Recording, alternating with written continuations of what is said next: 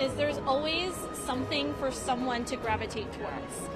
There's such a variety here. Like, even if you don't like anything at the Netflix booth, like Stranger Things, you'll find something at Crunchyroll if you're into anime, or you'll find something even small, or if you're like an art appreciator, you'll go to the Artist Alley and get some awesome art there and support, you know, smaller artists, you know.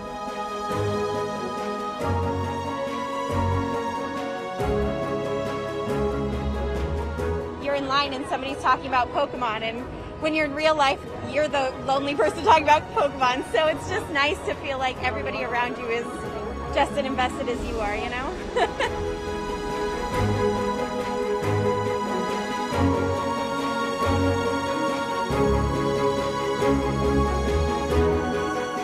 I'm absolutely loving it. It's nice to be back.